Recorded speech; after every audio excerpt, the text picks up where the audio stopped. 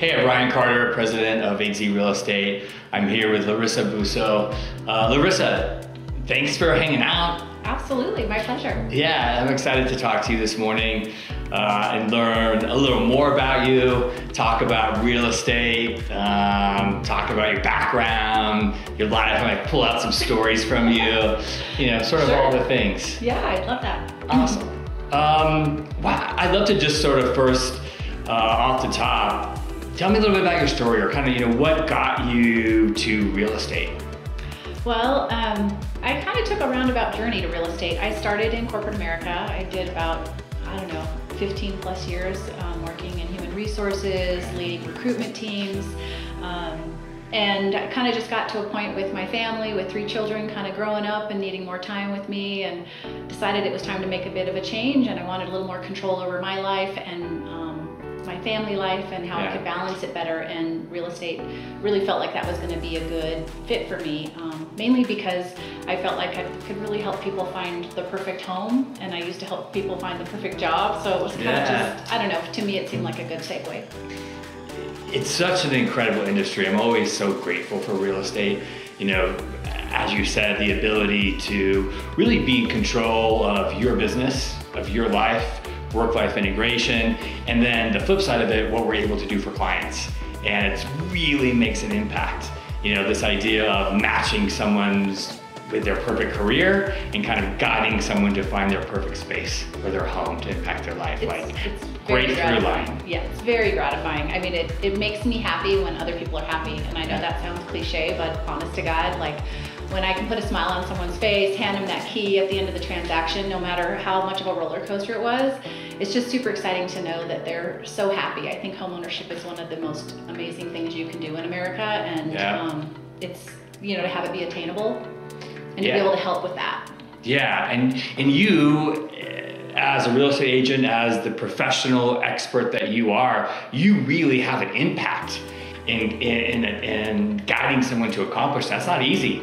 The negotiation, finding the property, the financing guidance, all of it, it really takes, people need an expert agent on their side to guide them through one of the most significant things you can do from an investment standpoint, and the impact it has on their life. Yeah, it's true. I mean, I always try to work for my clients so that they feel like it seems pretty seamless on the outside, and it's a lot of work on the backside, on the inside, but you want them to feel comfortable. You want them to be able to navigate all of the potential pitfalls that can come through the transaction, and I feel like that's why I'm there. I'm there to help them feel calm and collected and confident about the decisions they're making, and they're still in control.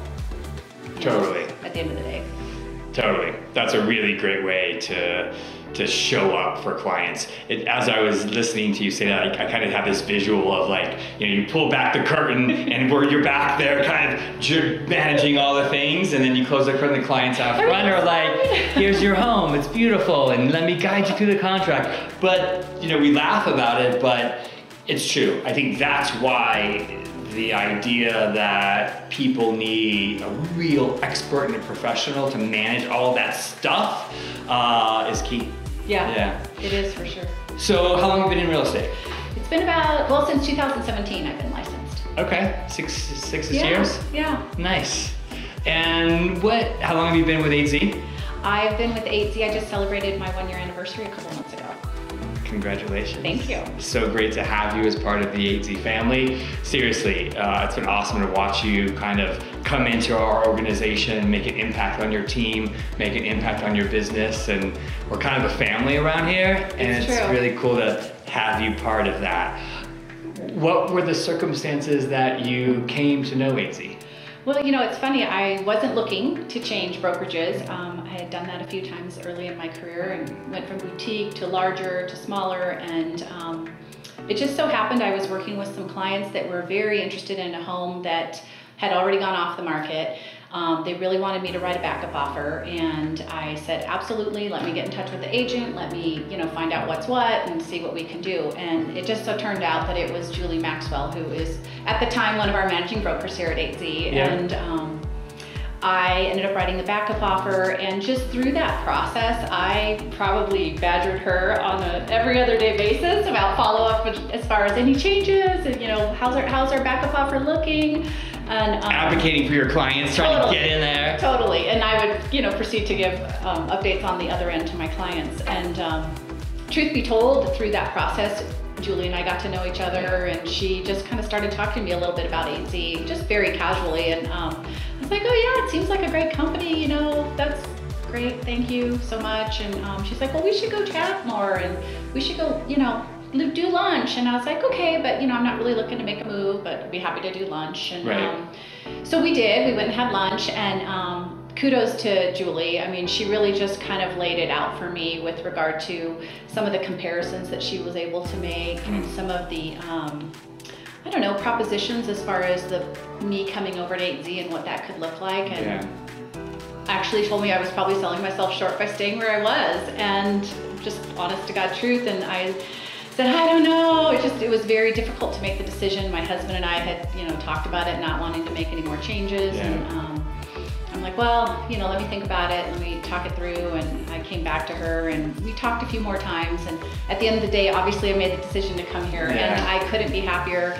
My husband is 100% supportive. Not that he wouldn't have been, but it's a relationship, and you want to have, everybody be on the same page and have that support behind you. And my only regret now is that I didn't find you guys sooner. Too bad Julie and I didn't run into each other sooner, because I'm just happy to be here, and I have no plans of ever going anywhere else. This is my home from now on. Well, good saying. You're stuck with us, and I'm excited to be stuck with you. No, I mean, a big smile on my face, hearing you say that. Thank you. It's so great to have you. You're a year into 8Z. It seems as if it's certainly made a positive impact on your business, on your life. What has it meant to be at 8Z sort of a year in, and kind of the opportunity to have some reflection? How's 8Z made an impact on your business? Well, being that I wasn't just fresh off of, newly licensed individual, I feel like I've learned so much in this last year, and I credit that to just the 8Z family. The 8Z conference that we had earlier this year, our managing broker at our Parker Castle Rock office, the whole team there. I just feel like everyone is so supportive of each other. Like, we have a group text. You send out a text, someone needs help with the showing, someone needs, can you do this closing? I have to run out of town. And I just feel like everyone has each other's backs, and it really does sound like it, but feel like it, and we live it. And it feels true, and it feels right. And I feel like I've learned so much in the last year, more than I've learned previously. Well my said. business has done better because of it. So well, there's that. Yeah, there is that. You've risen up and built an incredible real estate business. Your clients are really lucky to have you on their side. Real estate can be a little wild. There's some ups and downs. There's certainly, and that's the beauty of it. It's a really dynamic industry. No client is the same. No transaction is the same. I have some skeleton stories in my closet for sure. When I was producing real estate, I'm sure you have one or two, or maybe. What's an interesting story in your real estate career? Well, one that comes to mind recently in the last, year or so, it was closing day, and we were doing our final walkthrough with my buyers, and we just arrived at the home, and typically this is like celebratory day, as you well know, and you kind of just are just checking off all the boxes, making sure everything looks good from inspection, everything's in the same condition before you go to the closing table. And we walked into the house, and it was a little surprising because there was still a whole lot of stuff in the home. I was like, okay, no big deal. It's in a couple hours, they'll have time. And then, we heard some background noise, and I was like, what's that going on? And we later learned that there was some renters who hadn't moved out yet, some subletters, and they were not happy to be moving out. I don't think they wanted to move out. Let's just say there was a little bit of some loud voices happening, and my clients are kind of first-time home buyers, and we're like, oh boy, what's happening? Yeah. And the seller was there, and she said, oh yeah, they're just gonna be, moving out. Well, things sort of escalated, let's just say that. And maybe people were getting fairly aggressive about moving their things out of the house and throwing them into the streets. Oh, wow. And so I finally called the seller's agent. I was like, hey, so we're just gonna stop our walkthrough. I just thought maybe you'd want to check in with your seller. I'm not sure if we're gonna be able to close today. It seems there's a lot of stuff in the home and there's still some tenants living in the home. Wow. So maybe you could just give me a call and let me know. A little challenge to closing and your clients moving in. Yes, I was like, well, we're gonna head to the closing table and maybe you could just give me an update and so we know where we're at, if we need to continue today or delay a day. And at the end of the day, she was able to go and find out what was what, and we did close that day, albeit 5 hours later, but there was a little bit of a challenge to get through on that one. That's an interesting one. I mean, yeah, you know, walk through right before closing. But another way you step up for your clients and kept it together and they closed. Yeah. I more just wanted to keep everyone calm with the situation. I was worried that they were gonna kind of get scared. Yeah.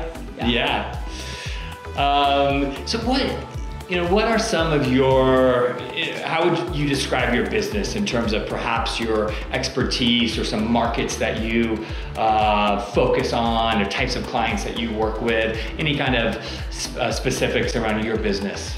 Well, I really enjoy listings as well as the buy side. I like both sides. I really enjoy helping people list, particularly because I get to develop a deeper relationship with them. Yeah. Buyers, sometimes they find the house pretty quick and then, it's just not as much involvement. But I think the basis for all that is that I enjoy working with people and developing relationships with them. Yeah. I've found through my experience that I tend to gravitate towards people who are kind of in a transition in their life. Yeah. So I really enjoy helping people who are going through change. And the change could be they're relocating here from someplace else, or they're downsizing because their children have left the home, or they're upsizing because they're expecting, or unfortunately they're divorcing and now I need to help navigate them to their next place, wherever that's going to be. So I feel like I can really be an asset when someone's kind of dealing with that stress and that change. Yeah. Helping to keep them calm through that, helping to figure out solutions for them along the way. Yeah. Those to me are the gratifying, satisfying clients, because I feel like I can do so much more for them than just sell their house or help them buy that next house. So I think that's why I kind of really enjoy working with those types of clients. That makes a lot of sense. I mean, let's face it, buying or selling a home, it's a high emotional process, regardless. Even in the most smoothest situations, it's a big chapter of someone's life. And then to your point, adding on to that, perhaps additional stressors of relocating into a new market for a job, expanding your family, having to get your mind around downsizing, exploring a new neighborhood. I could see, I know you, and I know you're a solutions-oriented professional, and then so I can totally see how you would be such a value-add and impact for clients in that situation. I just like helping people see kind of the other side, looking through the lens of, we're going to get to the other side of this, we're going to navigate the challenges, I'm here to help you do that, and if you can keep them happy and calm and just navigate through all of the craziness, stuff. Just all the things. Yeah. All the things. All the things. You never know what they're going to be. That's right. Real estate is a dynamic market. Mm-hmm. We've sort of established that and noted that. Transition, we spoke about transition. Perhaps some would classify our market as a transitioning market, dynamic market. Any thoughts on our current market? I think it's very different from last year, for example. I think every year is different from the previous year. Just when you think we're in a bit of a role of where we're going to be at, is it a buyer's market, is it a seller's market? I think there's another caveat that goes into it. Right now it happens to be interest rates. Obviously that's top of mind for buyers. It's impacting sellers. Buyers aren't ready to pull the trigger as much. They're being a little bit more choosy. Sellers are having to be a little bit more, conducive to making some changes on their end as well. Yeah. So I just think helping, again, your clients navigate that changing landscape. Yeah. But then you'll run into these pockets, depending on the price point, where then there's still a bidding war and people are willing to go in and not make any concessions. So Yeah. It's very eclectic in a way, Yeah. bipolar. Yeah, You ask me. I love that word eclectic. It is eclectic because there's local markets, there's micro markets, there's macro influences. There's a lot that goes into it. And I think just we really need to remember real estate is a market, and markets by definition are dynamic. You spoke about this year isn't like last year. Oftentimes, no year is like the previous year because a market by definition is always evolving and always being dynamic. Yeah. Again, why I think it's super important to have someone, an expert navigating that for you. Yeah. And I really enjoy it. I think that's the key for me is that I'm very passionate about it. Like I'm passionate about helping people fulfill their dream. And whether that's selling and downsizing or unfortunately navigating, a change in their family dynamic, I want to be able to be there for them. Mm-hmm. And if it means I can help them with their real estate transaction in the process of it, then everybody wins. Right. And everybody can move into the next phase of their life, whatever that may be, wherever that may be. Yeah. Yeah, and I think you bring a system to the table. You bring real things, real data, a real process. You spoke of clarity, control, and confidence. You bring that to the table for clients. That's really important for an agent that people work with to have in addition to the passion. You have to have that expertise, you have to have that process, and a real passion to help people accomplish what they want to accomplish. Yeah, it's always definitely my goal to kind of put people in the driver's seat and understand like how to drive the car. For example, if I'm at a listing appointment and taking them through the process of what I'm going to do for them. How are we going to market your home? When are we going to do photos? When is the signage going to be there? What is the marketing going to even look like? Yeah. And when will you be in touch with me? And then, like how long is it going to take? And what all do I have to do? There's just so many pieces to it. And I like to be able to sit down and lay out all the steps and how we're going to do it and the timeline so that they can feel really confident about what's going to happen. Yeah. And not to say there's never going to be a surprise, but for the most part, they know what to expect. Yes. And they know that I'm really a phone call away. Yes. Yeah, you provide real clarity on what that process is going to look like. And I know you mentioned you really love helping sellers on the listing side. Particularly on the listing side, having that process and merchandising a home and guiding a seller through that process, that has real impact and swings on what the market's going to bear on their house. Absolutely, and I like making it just picture perfect.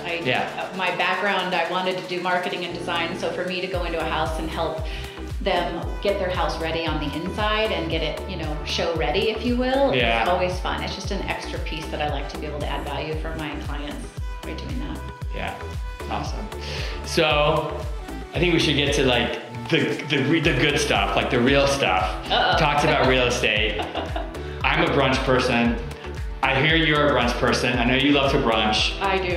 Where's your favorite brunch spot right now? Oh my gosh. So I don't want to name a specific spot, but I will say there are quite a few places downtown that my girlfriend group has dropped by and sampled. A lot of times when there's mimosa flights and lots of flavors, kind of choose your own type of mimosa, that tends to be a good go-to. A good selling point. But also we like to have some good food. So just having a nice atmosphere outside on a patio, particularly enjoying the weather when it's not 90 degrees. Yes. All right, I'm going to add one to your list. All right. Cherry Creek, Bilbo Cay.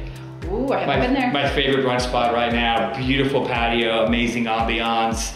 They might have a good champagne list, amazing mimosas. Sounds like it gets all the marks good for me. music. Saturdays is actually a DJ brunch. Ooh, live music. Okay. Yeah. So put that on your list. I will add that. Yeah, Larissa, it's been amazing to spend some time with you. Super great to learn more about your business and keep doing what you're doing. Thanks for being an 8Zer. Thanks for impacting your clients the way you are and doing it the 8Z way.